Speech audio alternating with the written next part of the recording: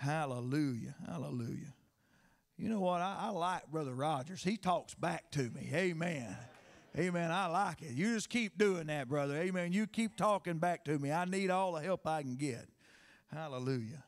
Amen. I got to have one of these fans on. It's hot up here. Maybe it's just me. Hallelujah. Sister Shelley said, no, it's hot up there. Amen. Amen. Israel in the book of Joshua is in the same place that we stand today, on the threshold of a new experience, on the way to a new level of living. They are a new generation holding on to an old promise that has never yet been possessed, but are standing on the precipice of possessing that promise. And I've said this for about 7 or 8 weeks now. I believe our church is standing on the edge of the greatest revival we've ever had. Amen. Amen. Amen. Hallelujah. There's an expectation in the air. I feel it. Amen. An expectation in the air. Amen. I feel it rising in the people of God. There's no telling what God's about to do. Amen. Amen. Hallelujah. Joshua chapter 1, verse number 1, it says, Now after the death of Moses, the servant of the Lord, it came to pass that the Lord spake unto Joshua the son of Nun, Moses' minister, saying, Moses, my servant, is dead. Now therefore arise and go over this Jordan, thou and all this people unto the land which I do give to them, even the children of Israel. Every place that the sole of your foot shall tread upon, that have I given unto you, as I said unto Moses. Amen. We are still in Joshua generation. Amen. And this is part 7. And I think there's going to be a part 8. Because I'm not going to get done with Joshua 24 tonight. Amen. Amen. I want to talk to you tonight about this. A place called Shechem. A place called Shechem. Amen. Let's pray. God, we love you. Thank you for your blessings. Thank you, Lord, for your awesome power and presence that is in this place. I pray now that you'd anoint my lips, allow them to speak the words of God as the oracle of God. I pray, God, that you would help us. Lord, just open our hearts, our minds, our souls. Let us receive the word of God. Lord, I pray that you would just help me, God. Fill my mind with the things that need to be said. Close my mouth to the things that do not. I pray for your anointing to rest upon my mouth and my heart, God. Lord, in my mind. And I pray, God, your anointing would also rest upon your people, Lord, and give us ears to hear and hearts to receive. We thank you for it in Jesus' name. Somebody said in Jesus' name. Amen. Amen. You may be seated tonight. I don't know if those of you that are on social media, if you saw, amen, that we have officially launched our recovery, amen, and we are moving rapidly towards having our classes up and going. That's going to kick off on May the 7th, and we've already had at least one person reach out to us, and so that's the first step in. Let me back up. That's not the first step. That's one of the steps. We've made many steps thus far, but that's one of the steps that will be leading us to opening our recovery house, and so we're getting closer to that. Amen. So I'm very thankful and very excited about that. So, amen. Last week we talked about the last will and testament of Joshua. Anybody remember that? We kind of went line by line through a expository teaching of Joshua chapter 23. You know, expository teaching is verse by verse teaching, and we did that last week, and we're going to kind of stay in that vein tonight, but I have a feeling I may not get very much past verse 1. So I know I got at least another week, because I'm still not got to the scripture I really want to get to. Amen. I think it was important for us to hear last week what was in the heart of that now aged man of God named Joshua as he approached the end of his life. He was coming to the end of his life, and it was very important for us to hear what he wanted to say to the people of Israel. I don't have time to go back and reteach that. I think most everyone was here last week for that teaching. If you wasn't, it's on our Facebook page. You can go back and pick it up because it is important. Amen. But I want to jump right into Joshua chapter 24 tonight. and see what the word of the Lord has in store for us. Amen. I will say this, that chapter 23 and chapter 24 are very similar. Amen. 23 is a historical view, and 24 is the official review for future generations. Amen. And there's even debate over whether these two chapters are referring to the same called meeting or if they are two separate, distinct gatherings. In other words, there's debate whether Joshua had two different calling. If he called Israel together and talked to them in Joshua 23, and if there's a second time when he called them together in Joshua 24. Either way, whether there was two different meetings or if they're the same meeting, either way, Joshua is sending the same message in both chapters. He was trying in all of his wisdom, all of his strength, all of his love to reiterate, to clarify, and to empathize, amen, the importance of this message to the next generation. He was trying to get it across to them. It was so important that some of the very same things he said in Joshua 23, he said again, or it's written again in Joshua 24. So much so that let's see how Joshua 24 starts. Joshua 24, verse 1. The Bible says, "And Joshua gathered all the tribes of Israel to Shechem, and called for the elders of Israel, and for their heads, and for their judges, and for their officers, and they presented themselves before God." Now, if you will, notice with me, just as in chapter 23, Joshua calls for Israel to come together, right? He calls them, making sure that the elders and the heads of the tribes and families, the judges and the officers are all drawn in close to him.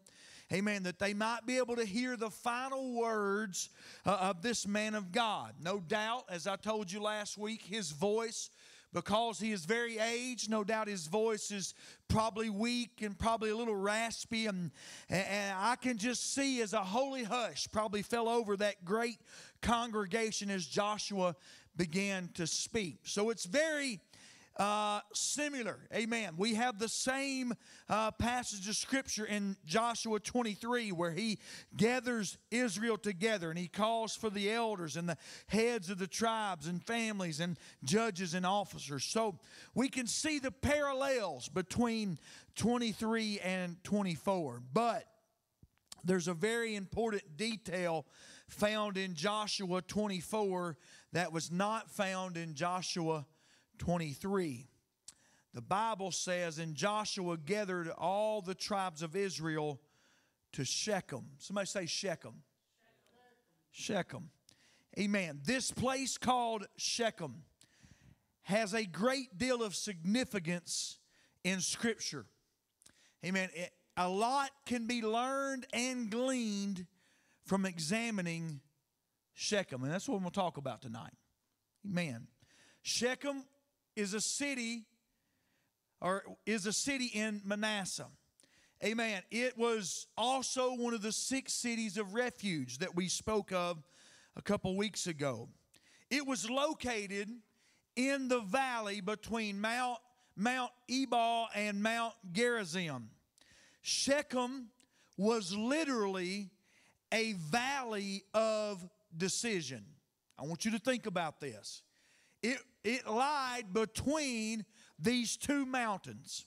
It was a valley of decision. Joshua called Israel to that valley, and some 14 verses later, he instructed them, "Choose you this day whom you will serve." He brought them to this place, right? It was a valley of decision. Amen. Somebody say valley of decision. That's what Shechem was. He brought them to this place called Shechem so that he could get them to understand the importance of the decisions that they made. my mind went to a scripture in Joel chapter 3, verse 14. Brother Bird, it says, multitudes, multitudes in the valley of decision. It said, for the day of the Lord is near in the valley of decision. Amen. Decisions are important. They're important. Amen.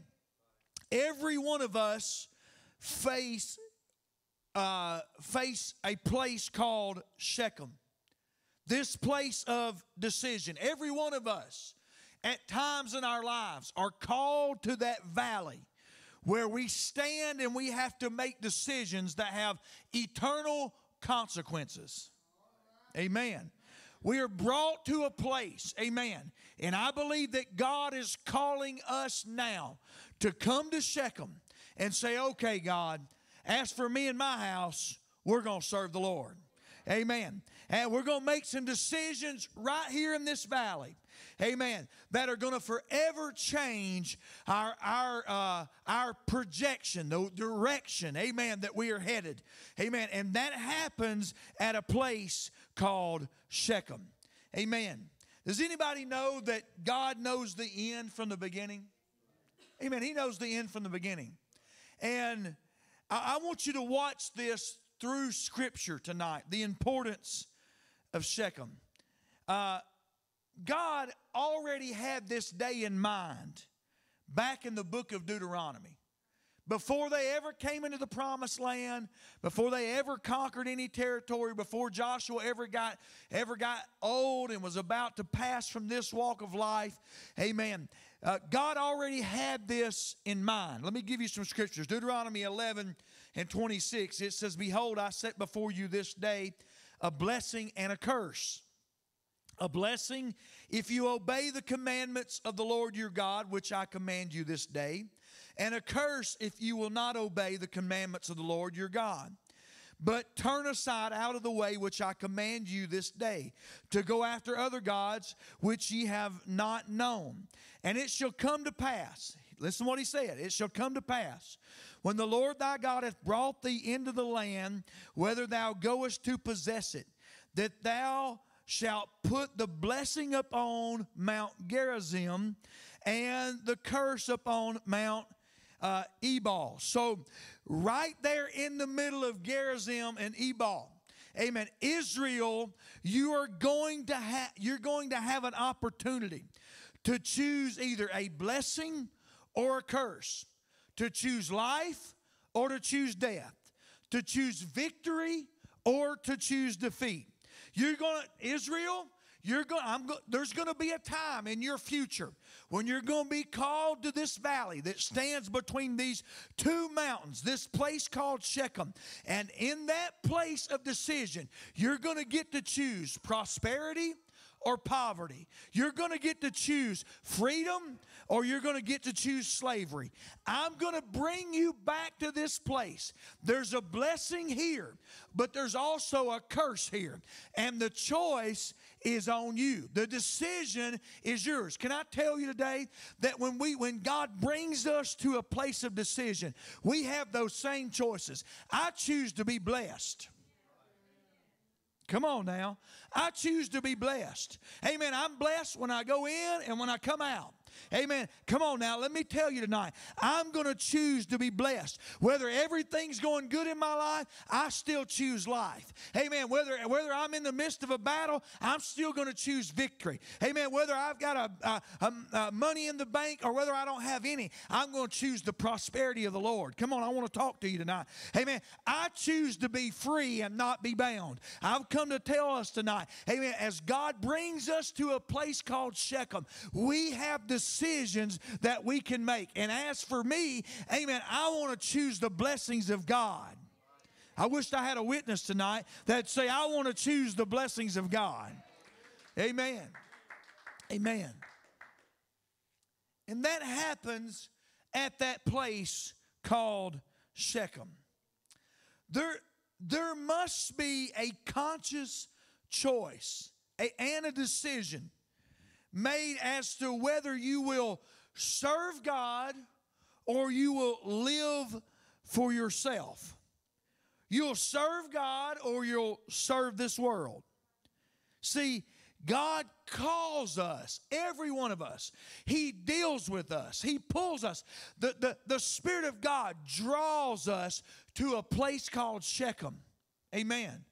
Can I tell you tonight that oftentimes that's our altars? Oftentimes that's a place when the Word of God goes forth and it pricks our heart.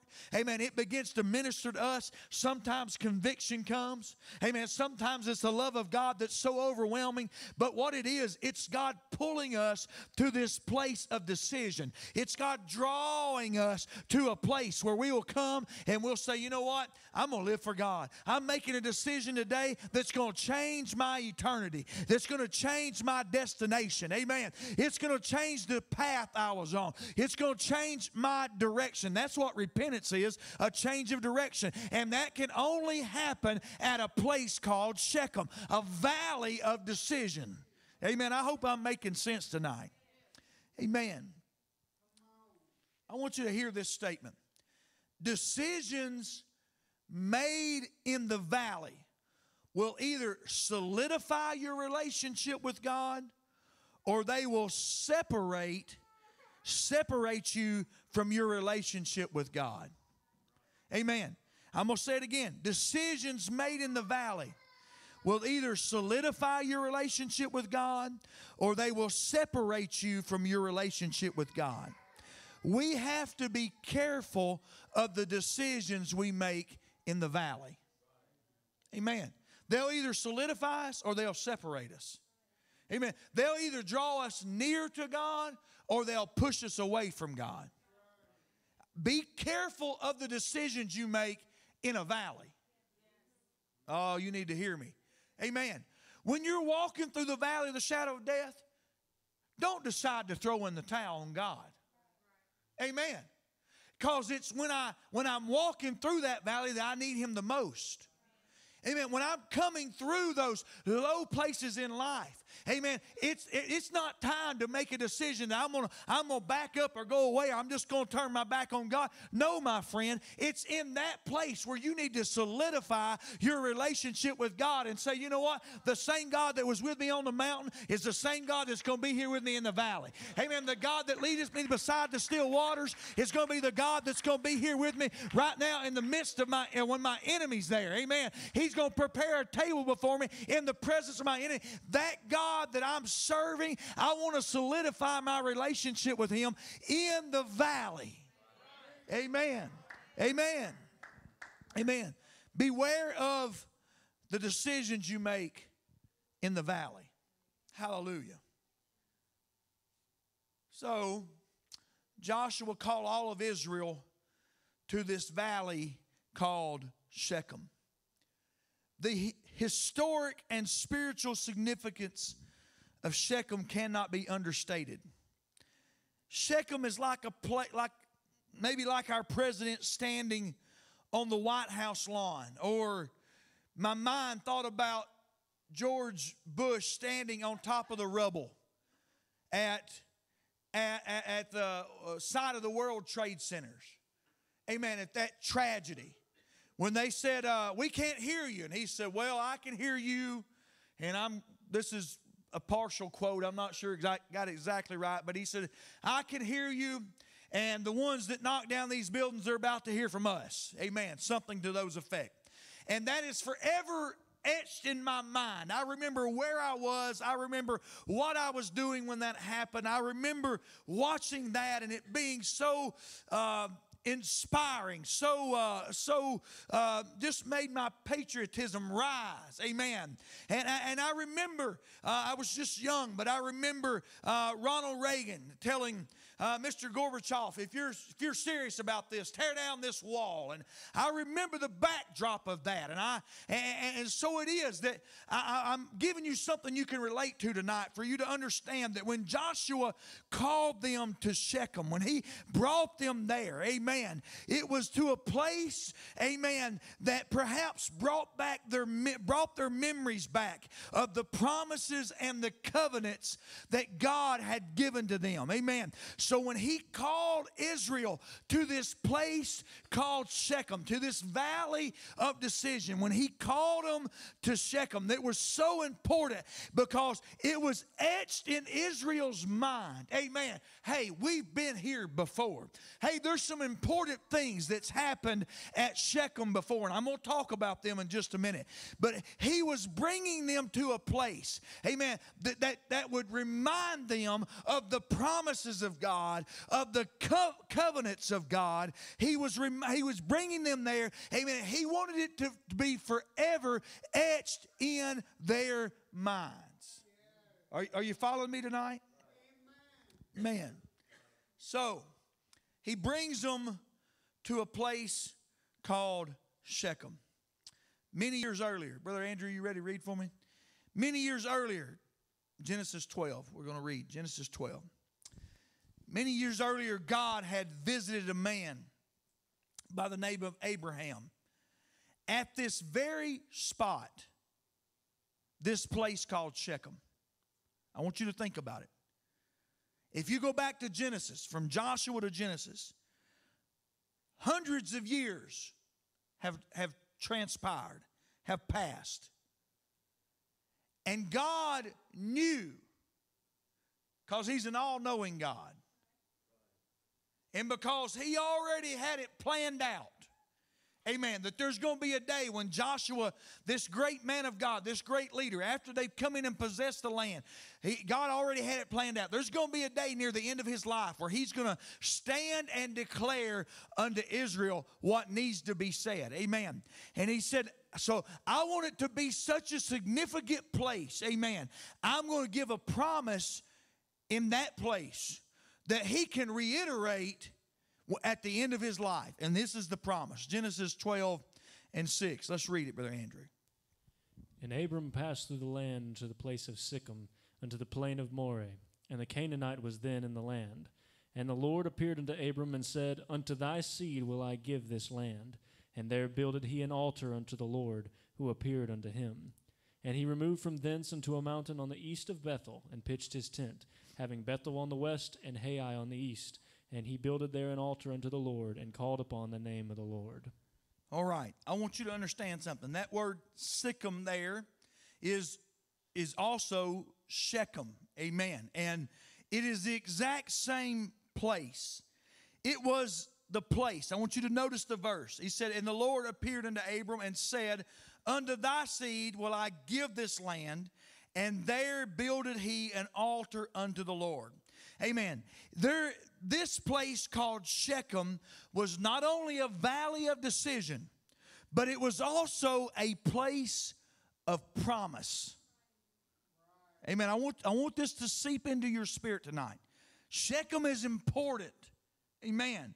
It was a place of decision, but it was also a place of promise.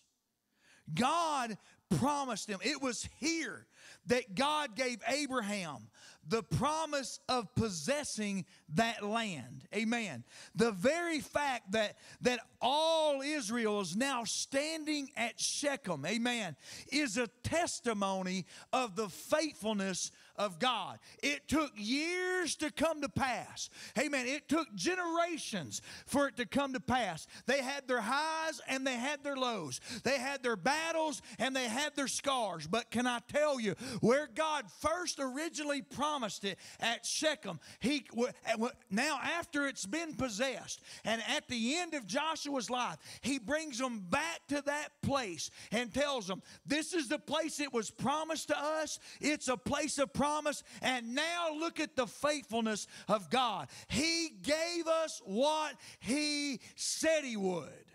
Amen. Amen. Let me tell you. Amen. It was a testimony of the faithfulness of God. Numbers 23:19 declares unto us, God is not a man that he should lie, neither the son of man that he should repent. He hath said, and shall he not do it? Or hath he spoken, and he shall not make it good. In other words, if God gives you a promise, I'm not talking about something you dreamed up because you had too much dominoes last night.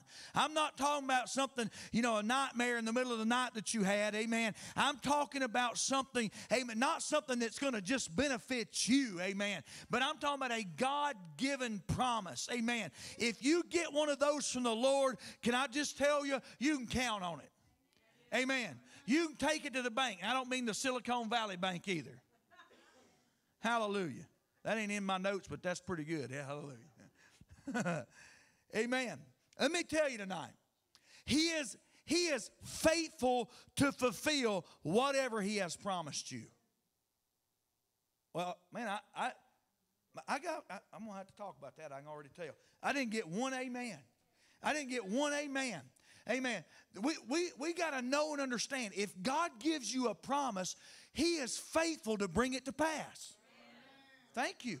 Amen. I've come to tell you tonight that whatever it is, I don't care how big the dream is. I don't care how big the promise is. God can give it to you, and if He promises it to you, He is faithful to bring it to pass. Hallelujah. Let me ask you a question. When Abram walked through that land, and he looked around, he saw all the things, all the enemies that lived in that land, how it was possessed, amen, how there was walled cities, all this kind of stuff. Don't you think that Abraham thought, man, this is a big promise? Man, this God may have to roll up His sleeves for this. If you fast forward several hundred years, there were 12 spies that went in, and 10 come back and said, well, it's all God promised it was. It flows with milk and honey. Look at the fruit of this, man. We're carrying it between two of us. It's great. But then they begin to bring up an evil report, the Bible said. And before long, they had talked themselves right out of the promises of God. And that, if we're not careful, that's what happens. God gives us a promise, and we start speaking doubt and disbelief into it, and the naysayers start saying, that'll never come to pass, that'll never happen, you're never going to get that, they'll never have that. But can I tell you right now, the devil is a liar. Well, hallelujah anyhow. I've come to tell somebody tonight, amen, that God is faithful. And when He confirms His word, He confirms His promises unto you. Can I tell you, it may not happen in my time, but it's going to happen. It's going to come to pass. Hallelujah. Let me just go ahead and dive into this while I'm talking about it. I drive by that building on Highway 72 every day. And I don't know how God's going to do it, but I know this for sure. I've walked around that building. I've had prayer meetings in the parking lot. I've had it confirmed by 2 elders, amen, in the last month, amen. Can I tell you right now, and both of those men of God said this is absolutely the will of God. And I don't know how it's going to come to pass, but it is going to come to pass. We're going to have that building in Jesus' name. I don't know how it's going to happen, but I know I got a word from God. I know I got a promise from Him. Amen. And I believe it without a shadow of doubt. And the devil can say it all he wants to, but I've come to serve notice on him today. He's a liar, but my God is faithful. He keeps His promises. Hallelujah. Amen. Amen. He is faithful to fulfill whatever He has promised you. Amen. The thing about God's promises are, they rarely come to pass when you expect them to.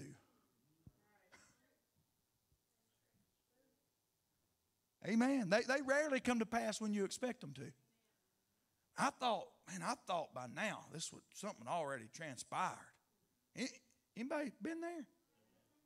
You nodding at me. I'm talking to you now. I can tell I got your attention. Amen. But they rarely come to pass when we expect them to. But you got to get this in your spirit. That even though they don't happen when we thought they were going to, does not change the fact that they're still going to come to pass. Oh, hallelujah. Let me tell you something. God, I feel the Holy Ghost. I feel good tonight. Let me tell you something. Mary and Martha thought Lazarus was going to show up and heal their brother Lazarus. Guess what happened? He died. He said, Lazarus is dead and I'm glad. That's not where the verse ends, but I mean, it depends on where you put the comma. That's what it says.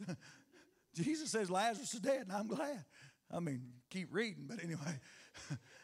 But let me tell you, it wasn't the will of God for him to show up and heal Lazarus. Why? Because they knew he was a healer already. He had opened blinded eyes. He had done all manner of miracles. But one thing they had never seen him do was have power and dominion over death.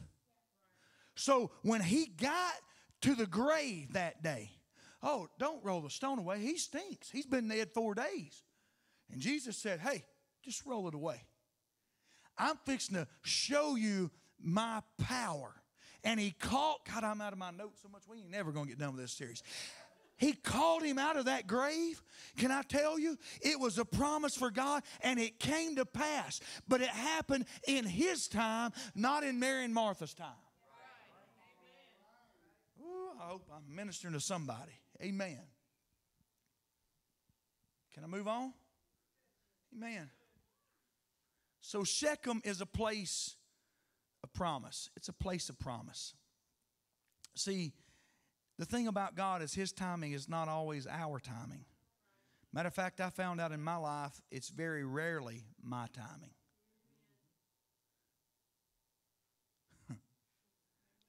Hear me. If you will be faithful, God will be faithful. If you'll be faithful, God will be faithful. Shechem is a place of promise. And then Joshua spends the next 13 verses. Brother Andrew's going to read them because I want us to walk through them just a little bit. He spends the next 13 verses reminding Israel of how good and faithful God has been to them. He calls them to this place called Shechem. He gets them there, gets all the elders and all the officers and all the judges and all the leaders of their families, and he brings them up close, and he begins to tell them, and he begins to talk to them. But the first thing he does is he reminds them of his faithfulness. Joshua chapter 24, verse 2. Read for me, Brother Andrew. And Joshua said unto all the people, Thus saith the Lord God of Israel, Your fathers dwelt on the other side of the flood in old time, even Terah, the father of Abraham, and the father of Nachor, and they served other gods. And I took your father Abraham from the other side of the flood, and led him throughout all the land of Canaan, and multiplied his seed, and gave him Isaac. And I gave unto Isaac Jacob and Esau, and I gave unto Esau Mount Seir to possess it. But Jacob and his children went down into Egypt. So let me just pause there. He's painting the picture of where the promise came from to where they are today. He is telling them where their heritage was. And he's bringing them through Abraham to Isaac, Jacob and Esau. And now he said, Jacob, they went down to Egypt. Read. I sent Moses also and Aaron, and I plagued Egypt according to that which I did among them. And now, afterward I brought you. Hold on. I got to say something. You got to understand that the generation he is talking to, they were not in Egypt. All of them died because of their unbelief in the wilderness. Can I tell you something? An unbelieving spirit will make you die in the wilderness. I don't want to have that. I want to have faith to believe God can do anything. Amen. Read. And afterward I brought you out. And I brought your fathers out of Egypt, and ye came unto the sea. And the Egyptians pursued after your fathers with chariots and horsemen unto the Red Sea. And when they cried unto the Lord, he put darkness between you and the Egyptians, and brought the sea upon them and covered them. And your eyes have seen what I have done in Egypt, and ye dwelt in the wilderness a long season. And I brought you into the land of the Amorites, which dwelt on the other side Jordan. Time out. He said, and you dwelt in the wilderness a long season. You know whose fault it was they stayed in the wilderness so long? Their own. God never intended for them to be in the wilderness that long.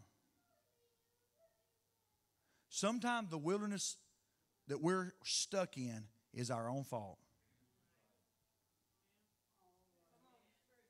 All right, I'm just going to move on past that.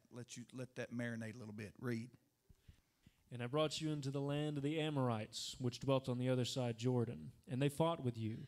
And I gave them into your hand, that ye might possess their land, and I destroyed them from before you. Then Balak the son of Zippor, king of Moab, arose and warred against Israel, and sent and called Balaam the son of Beor to curse you. But I would not hearken unto Balaam, therefore he blessed you still. So I delivered you out of his hand. You can't curse what God's already blessed. Amen. Can I tell you, you can be a prophet of doom if you want to. Amen. You can say whatever you want to say, but can I tell you tonight that God's going to bless it anyhow? God's going to bless it anyway. Amen. Because we're a blessed people. We're a Joshua generation. Right? And I ain't got time to get in it. Move on. I got a bunch more to go. Here we go. And you went over Jordan and came unto Jericho. And the men of Jericho fought against you, the Amorites and the Perizzites and the Canaanites and the Hittites and the Girgashites, the Hivites and the Jebusites. And I delivered them into your hand. And I sent the hornet from before you, which drave them out from before you, even the two kings of the Amorites. Read that again. I sent what? The hornet before you. I love this. I love this. God said, you got all these ites that you're having to deal with. Am I right? You got Brother Andrew did a great job calling all them off. I'm just going to call them the ites. You got all these ites that you're having to deal with. Amen. And God said, you're not even going to have to fight them. I'm going to run them off. I'm going to send a bunch of hornets down there. I love the fact that God fights for his people. Amen. You need to remember that God's not on your side, you're on his side. Amen. And God is fighting for us. Amen.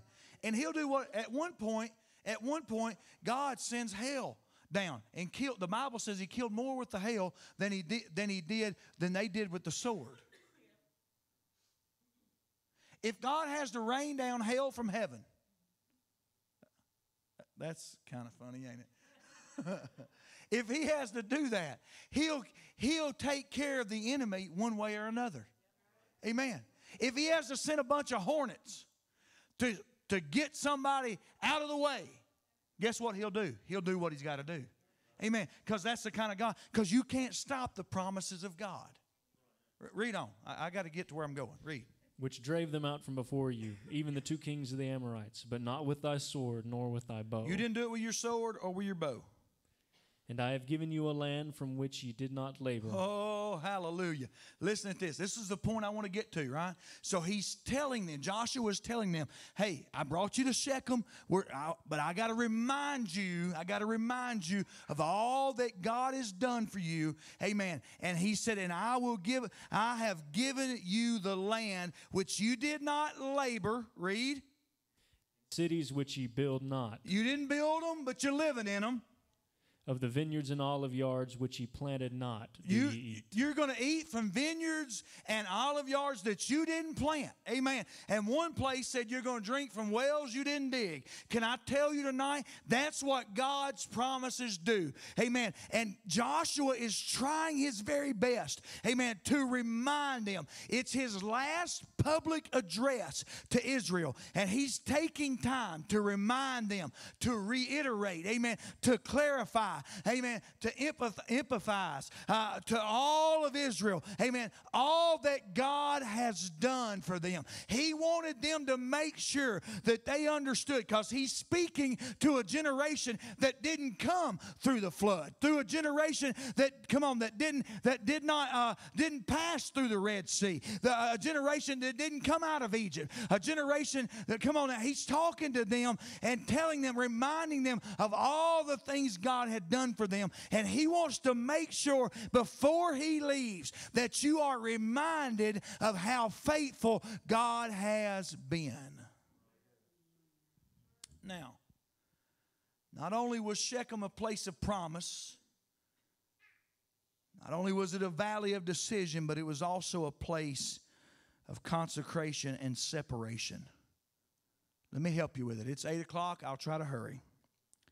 Genesis 35, verse number 1. Brother Andrew, if you read for me.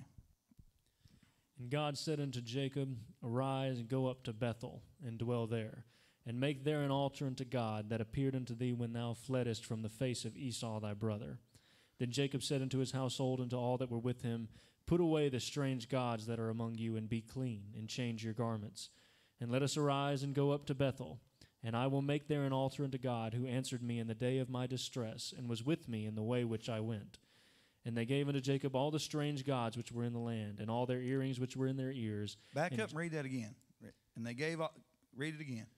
And they gave unto Jacob all the strange gods which were in their hand, and all the earrings which were in their ears. And Jacob hid them under the oak which was by Shechem. Where did he put them? Under an oak at Shechem. Now let me just talk to you. The Bible said he hid them under the oak which was by Shechem. That word hid literally means to bury.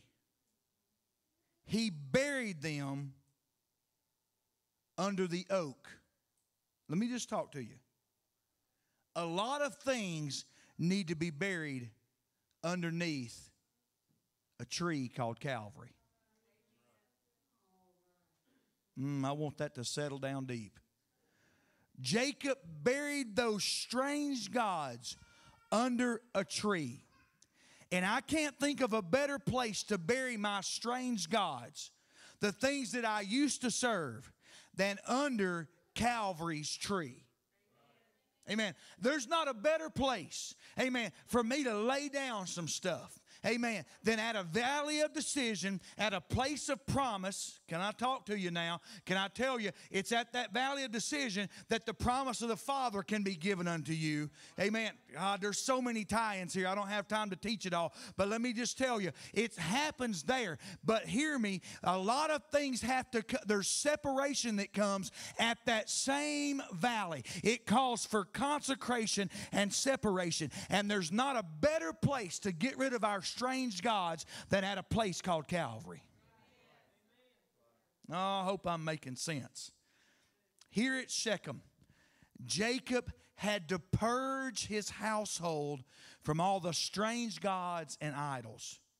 See, when we get to Shechem, this place of decision, this place of promise, this place of consecration, this place of separation, God calls us to put off those old things.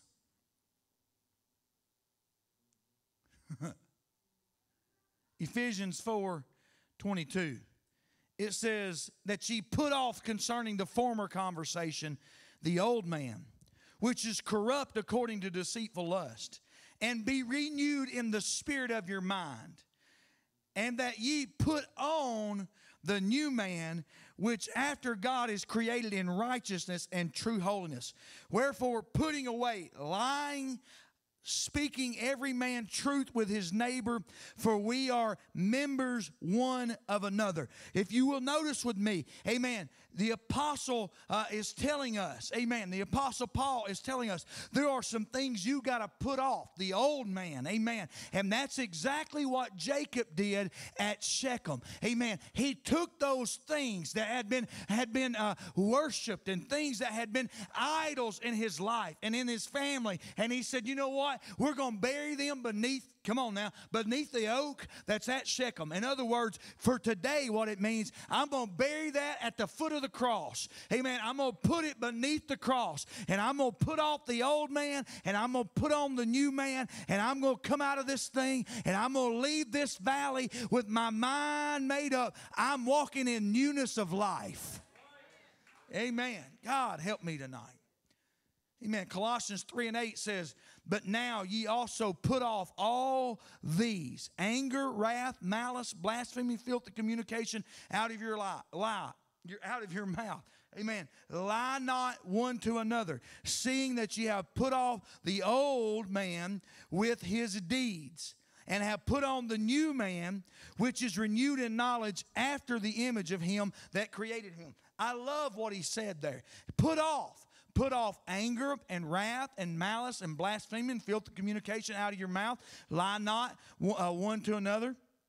Amen. Put off those old deeds. Can I tell you, we need to every now and then step back and check the man in the mirror and say, okay, God, have I put off this stuff? Do I have anger and wrath and malice and blasphemy and filthy communication coming out of my mouth? Am I lying about somebody or lying to somebody? If I am, I need to step back and I need to look myself in the mirror and say, okay, God, your word is convicting me. It needs to get a hold of my life, and I need to make some changes, and that can only happen at Shechem. Man, and when I get out of Shechem, I can leave there a new man. I told you, I'm not going to get through verse 1 tonight. I'm talking about Shechem, a place called Shechem. I'm hastening. Amen. Hear me. When you get to Shechem, there will be not only an inward change, but also an outward change of appearance, a change of garments. Jacob told him, take off the gods that's on your hands.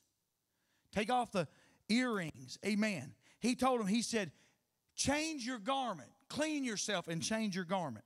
Jacob told them to take off those rings, amen, to get rid of those things, amen. There was an inward change that happened, but there was also an outward change that had to happen. Are you with me tonight? Can I tell you right now that when you get to a place called Shechem, when you get to the foot of Calvary, when you finally get there and you decide, I'm burying some stuff, when you get there, there will be a change inwardly and a change outwardly. I didn't expect you to shout there, but it's the truth anyhow. Amen. Amen. Jacob knew. He knew, and we know, that when we're approaching God, He requires a totally new outlook. Amen. One must divest themselves from the idolatrous images and practices obtained in the world. We have to separate ourselves, because that's what Shechem is. It's a place of separation. That's what Jacob did. He had to separate himself from the things that he brought with him. He had to separate himself. Jacob had an awareness that such things, amen, were not desirable when approaching the one true God. There was a consciousness that such things that were worn, amen, they had to be a change, amen. There had to be a shifting. Why? Because he understood that when you're coming to this one true living God, that there needs to be an inward change and an outward change. I hope I'm making sense. Can I tell you, thank you, Brother Rogers. Can I tell you tonight that Shechem is so important? It's a valley of decision. It's a place of promise. It is a place of separation and consecration. All that happens at Shechem. And Brother Melton, when Joshua brought them to that place called Shechem for his final address, for his final message to them, amen, it was literally the State of the Union. He was declaring unto them, hey, this is going to be the last time I'm going to get to address you. And he brought them specifically to Shechem, because he wanted them to remember all the faithfulness of God. And he brought them to that place between those two mountains and said, I'm bringing you to this valley of decision. And I'm bringing you to this place, amen, to this place of promise, Sister Tara, to this place that's calling us to be separate from the world. Because if you keep reading, and we'll get there next week, amen, if you keep reading, that's what he goes into. Hey, all the gods of the enemy around you, don't go back to them. Don't let them drag you back to the world. Amen. Don't let them pull you back into that. If you remember back to last week's lesson in Joshua 23, that's the same message, and that's what he was telling. You got to separate yourself from that. Does that make sense tonight? Stand with me. I'm trying to close.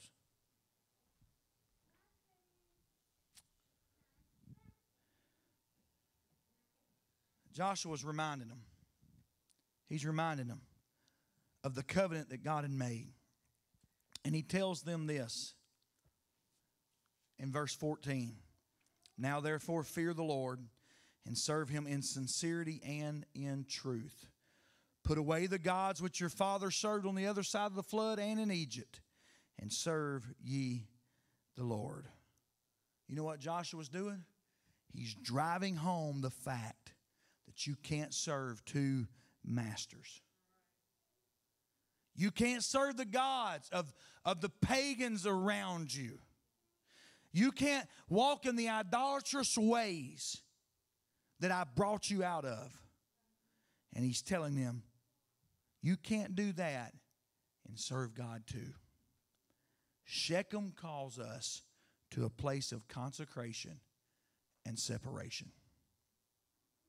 Shechem is so important. Brings us to a place of decision. It's a place of promise. It's a place of separation and consecration. I'll pick up there next week. Let's pray. Mighty God, we love you. I thank you, Lord, tonight. I felt your anointing and your power in this house. I pray that I've ministered to somebody in this place, that the Word of God, you promised that it would not return void. I'm praying, Lord, that you would allow it to seep down deep into our spirits. God, let it stir in us, in our hearts, in our minds. And God, help us to bury a lot of things beneath Calvary. God, bring us to this place of decision, this place of promise, this place of separation. And let us make the changes we need at Shechem. Every one of us need a place called Shechem. And I pray, God, that I'd make the right decisions in my valleys. Thank you, God, for your great people. Thank you for every person that's here tonight. I ask, God, that you would go with us, keep your hand upon us, strengthen and encourage us, God, and let this word just continue to saturate our minds. We thank you for